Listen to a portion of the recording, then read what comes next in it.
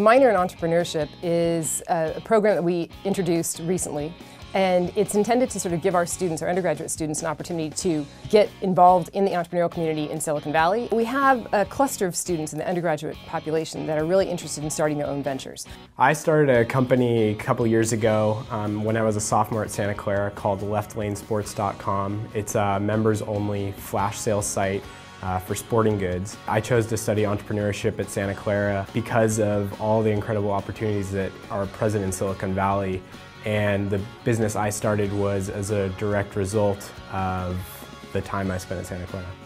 The types of skills that you'll receive or learn from the minor in entrepreneurship will be related to how you conceptualize and ultimately build a business.